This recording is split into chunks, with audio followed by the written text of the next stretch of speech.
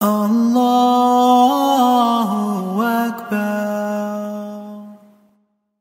Bismillah walhamdulillah wassalatu wassalamu ala rasulillah sallallahu alayhi wa sallam. Rabbi shrah li sadri wa yassir li amri wahlul 'uqdatan min lisani yafqahu qawli. Amin ya rabbil alameen. ربنا هب لنا من أزواجنا وذرياتنا قرة أعين واجعلنا للمتقين إماما. O our Lord, gift for us from amongst our spouses and our offspring to be the coolness of our eyes and allow us to lead the righteous. Ameen ya Rabbil Alameen. So unfortunately, it's no secret that the divorce rate in our Muslim community is on the rise and has been for some time. As divorce and marital unhappiness becomes more prevalent, it's increasingly important for families, couples, and individuals to learn relationship skills.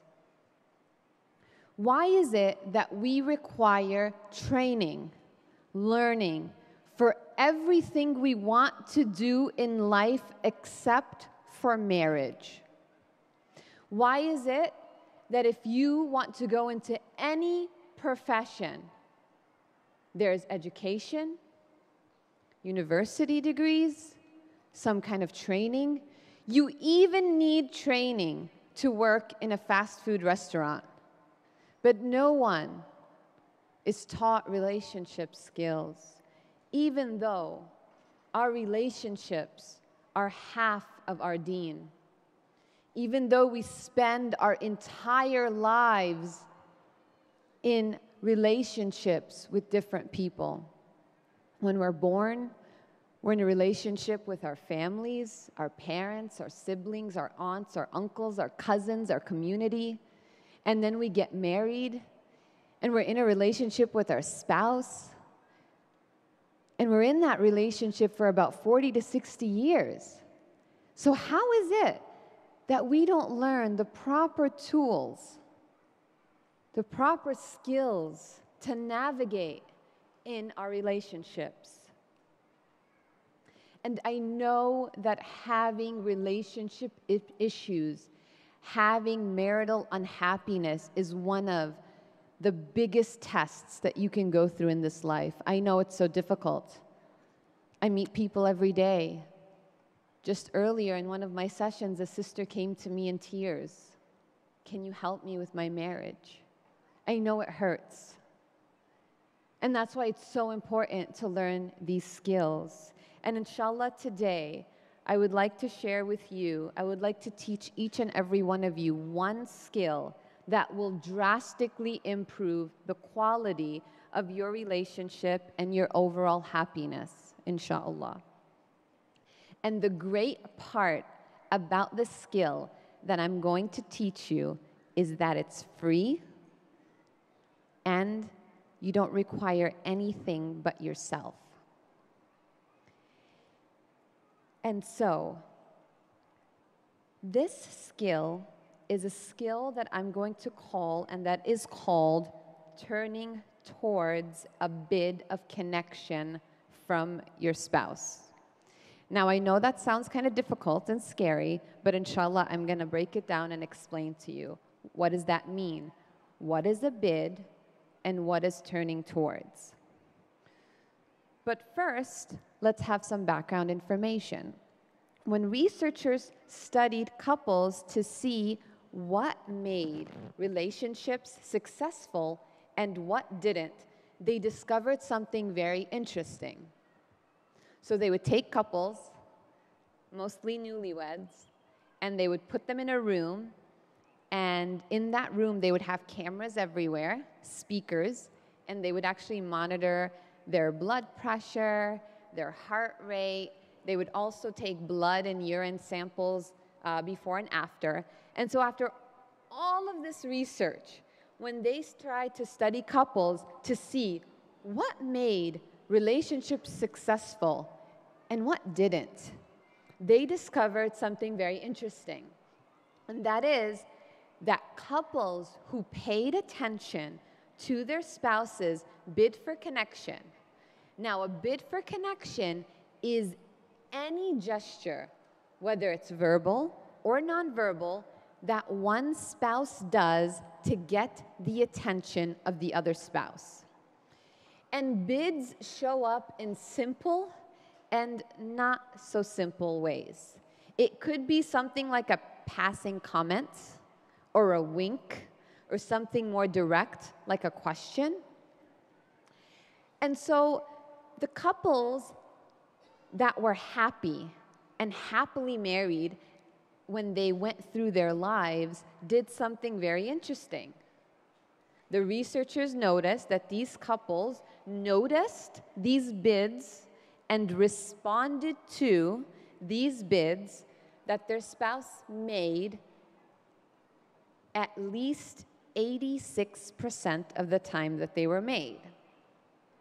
And then they found, on the contrary, those who were unhappily married or divorced only on average responded to those bids for connection 33% of the time.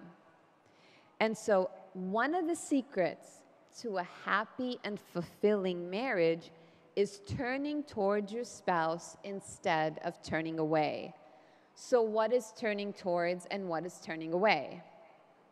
Turning towards your spouse is simply responding in any way, even in the most simplest of ways, to your spouse. For example, a wife might be doing the dishes, and there's a window in front of her, and she notices a beautiful bird. And she goes, "Jano, look at that beautiful bird. Isn't it pretty?" And the husband is on his laptop working, or distracted with the TV or on his phone. He has two options. He can either stop what he's doing for a second, look up and say, "MashaAllah, yeah, it is pretty," and go back to what he's doing, and that is what we call turning towards. Or he can ignore that, continue doing what he's doing on his phone, laptop, or watching the TV, and that is what we call turning away, not responding to that bid to get the attention. And so this research is really incredible because it suggests that there is something that you and I can start doing today that will dramatically change the course of our relationships. And more importantly, it lets us know that there is something that we cannot do that will cause our relationships to deteriorate, right? And our relationships are what? Does anybody know the dua that I recited in the beginning?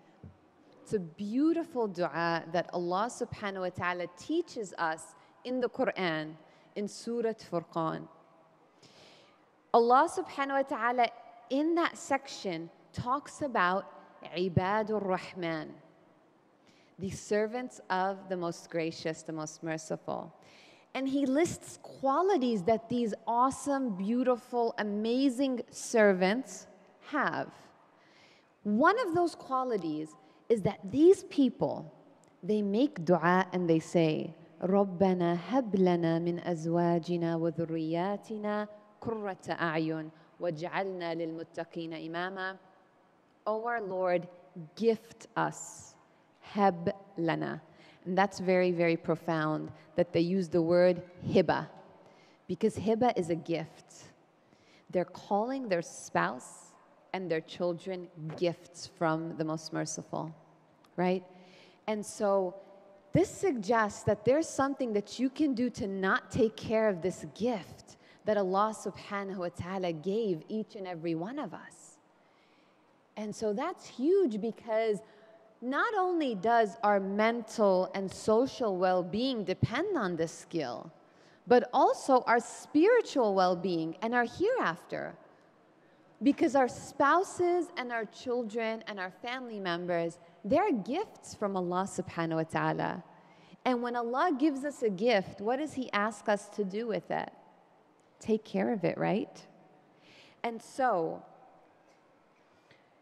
inshallah, I wanted to share with you something that I thought was really interesting. And what I thought was really interesting, that we didn't really need all of this modern research, and we didn't need marriage therapists to study relationships for the past 40 years for them to tell us this. Why? Because Allah subhanahu wa ta'ala also says in the Quran that He sent for us a human, the Prophet Muhammad sallallahu alayhi wasallam, as the most perfect and beautiful role model for both men and women. And guess what? The Prophet sallallahu alaihi wasallam was a master at turning towards these bids for connection. And I just wanted to end by sharing 3 beautiful examples of how the Prophet sallallahu alaihi wasallam turned towards instead of away. And do you remember when I said that the bids are sometimes subtle and simple and sometimes direct? The first example I want to share with you is a super subtle example, and then the second example will be not so subtle, and then the third example will be more direct, so that we can see different types of example and how the Prophet ﷺ was mindful and he was able to really pay attention to what was happening around him. So once Aisha radiallahu anha, the wife of the Prophet sallallahu alaihi wasallam, looked out the window from their apartment. And the Prophet sallallahu alaihi wasallam noticed her looking out the window. She didn't say a word. And he said to her, "Oh Aisha, do you want to watch the Abyssinians?" She didn't even have to say anything. And she said, "Yes, Ya Rasulullah sallallahu alaihi wasallam." And so he held her so that her face was touching his face and her body was behind him.